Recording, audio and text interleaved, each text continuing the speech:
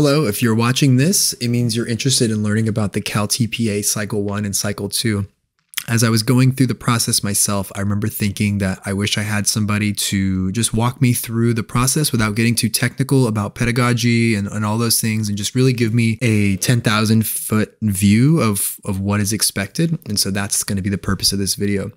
So I went to National University, and you can see here that they gave me a link and they were able to provide me with a guide for each of the cycles and then also templates here.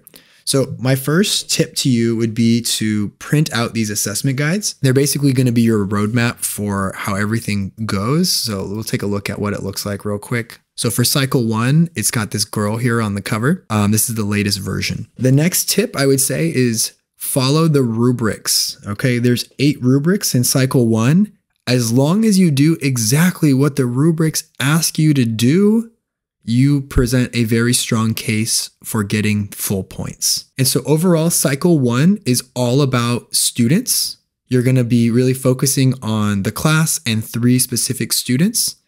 And then cycle 2 is all about the assessments. Let's go ahead and check out the very first performance guide for cycle 1. Okay, so you can see here there's going to be 3 focus students for cycle 1. So you have a student identified as an EL learner. Let me make this a little bit bigger.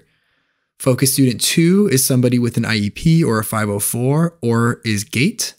And then focus 3 is going to be essentially an SEL student, social emotional learning. This is a student whose life experiences need, emotional support, etc. So you're going to be focusing on the class and then those 3 students.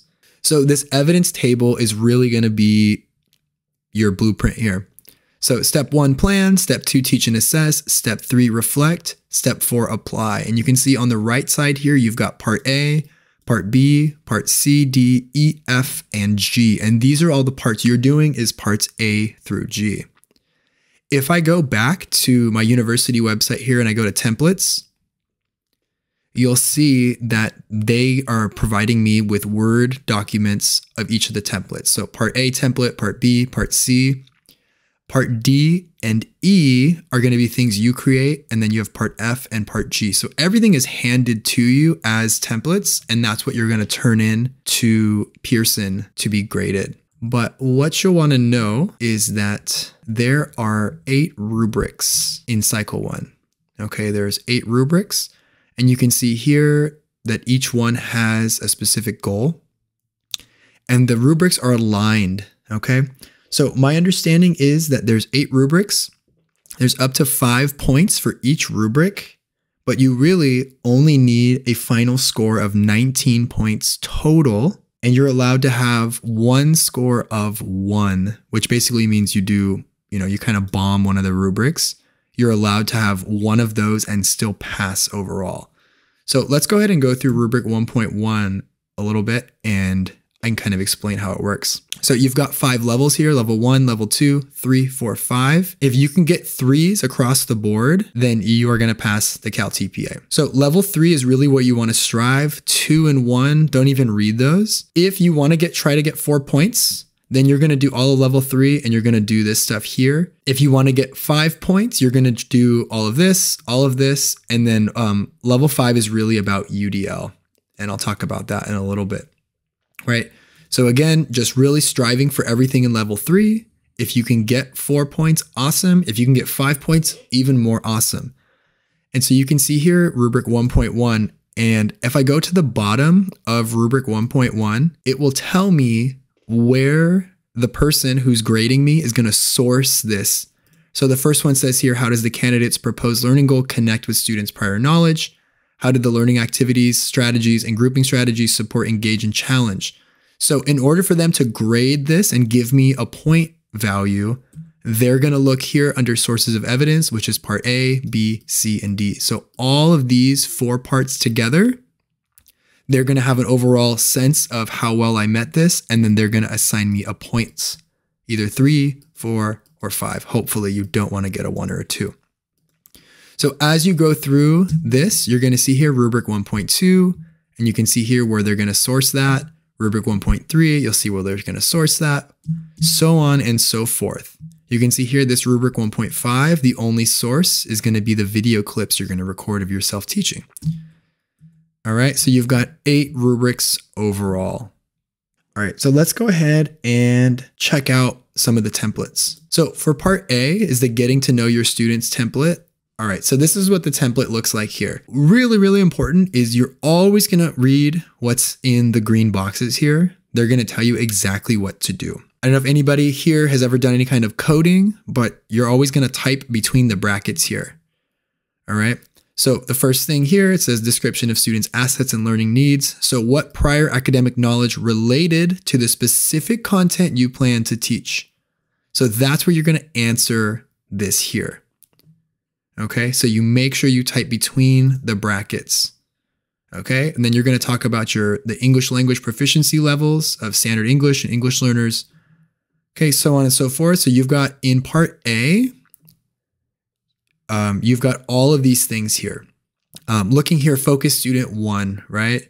And focus student 1, you're going to call them FS1. This needs to be essentially anonymous. So you're not going to use names, not going to use school names, not going to use last names. You're just going to talk about them as FS1. Always going to try to reuse these words here as best as you can, right? They're really looking for academic writing. And you can see here, as I go through, the template on its own is already 4 pages and you have 9 pages maximum. You cannot go over 9 pages. Some of them don't have a maximum, some of them do.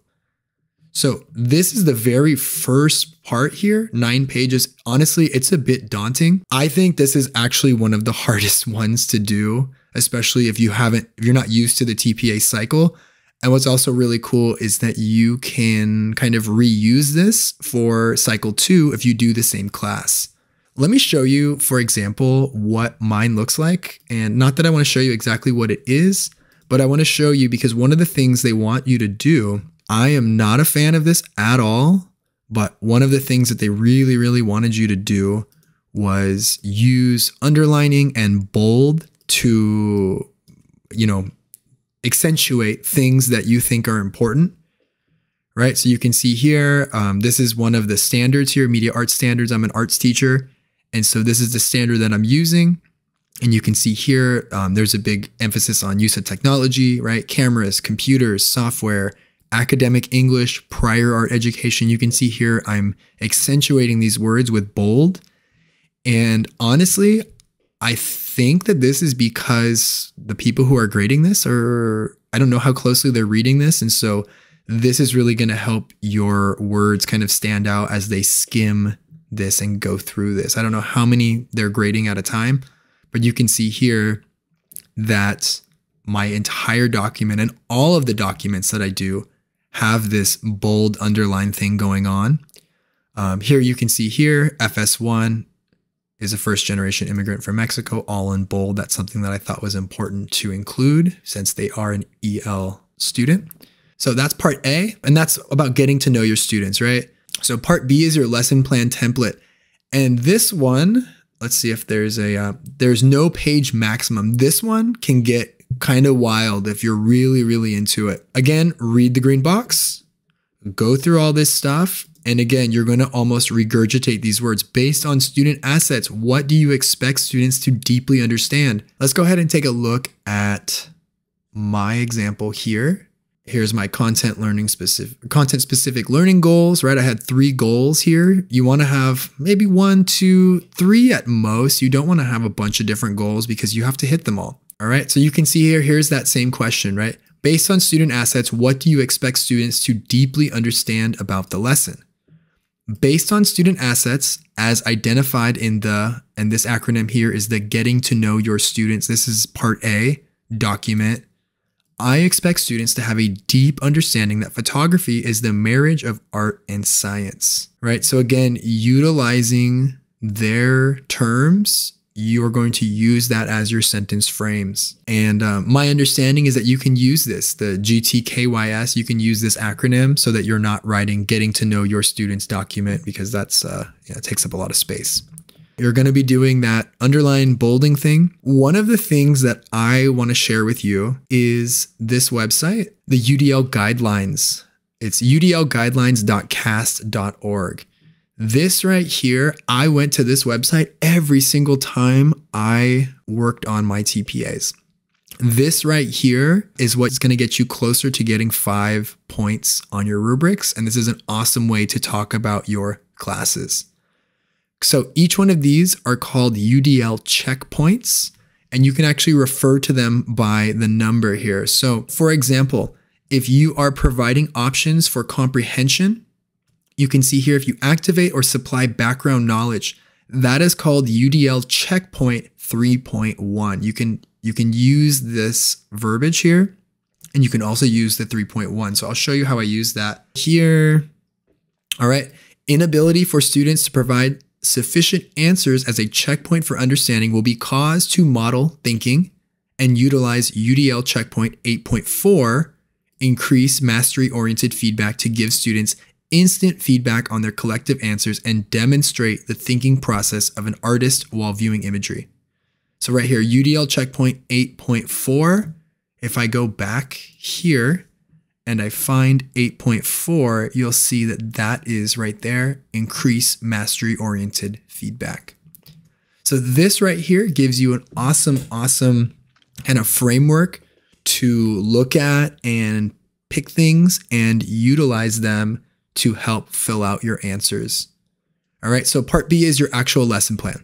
So part C is the lesson plan rationale. And basically this is why are you doing the things that you're doing? Read the green box, and you're gonna go through and let's see what this is. This is a 7-page maximum. Okay, and so it asks you about the activities they're doing, your instructional strategies, the kind of grouping that you're doing, right? How are you doing academic language development? You do need to have ELD standards as well as content standards. All right, and as you go through, again, just answering within the brackets. Here you've got your focus students. How is what you're doing focusing on those 3 students specifically?